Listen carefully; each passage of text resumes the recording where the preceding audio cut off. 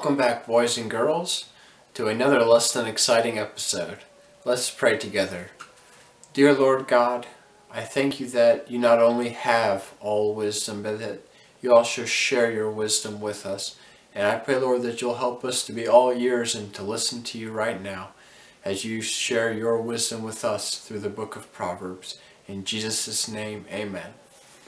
Go ahead and dust off the Bible and turn to Proverbs chapter 19, verse 27. Proverbs 19:27 says, "Cease to hear instruction, my son, and you will stray from the words of knowledge."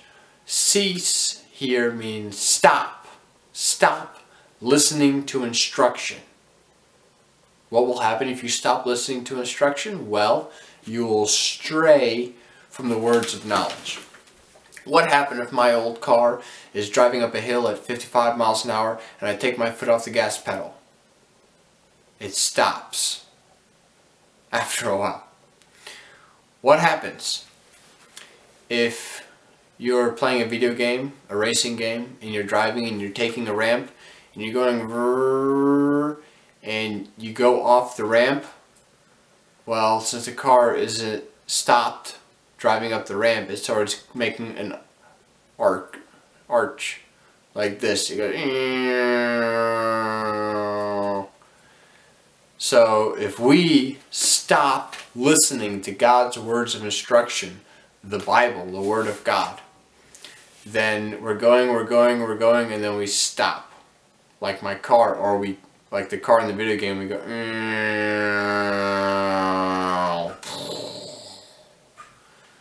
So we need to keep on listening to God's words of instruction. We should not stop, not cease to listen to God's words of instruction, so that, well, we can learn His wisdom.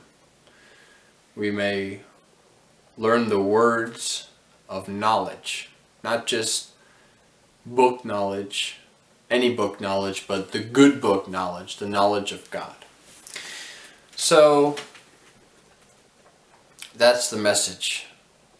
Don't stop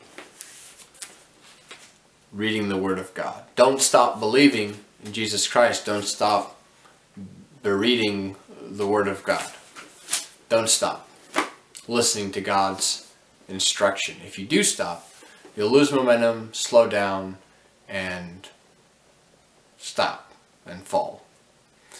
So if you want a plant to grow, you have to give it the right amount of sunlight, water, and air. Alright? The same way, if you want your spiritual life to grow, if you want to grow closer to God, you need to add a healthy daily dosing of the Word of God to help to keep you grow. So don't stop listening to God's words of instruction. And how do we not stop listening to God's words of instruction?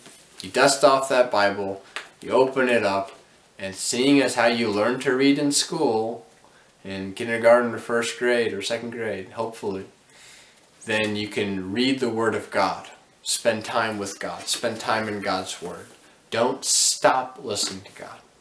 Some kids grow up, they go to college, and then all their young lives they were fed the Word of God by their parents or Sunday school teachers or whoever. And then when they leave the house, they stop listening to God's Word. They cease listening to instruction of the Word of God. So what happens? Their spiritual life sort of withers and dies, like a plant in the scorching hot sun without any water or nutrients. So don't stop listening to instruction. Learn to feed yourself by reading the Bible every day. I don't just say it because it's fun to say, and it is fun to say, but I say it because it's vital to your spiritual survival to keep on reading the Bible every day. Let's pray. Dear Lord, thank you that you've given us the Bible.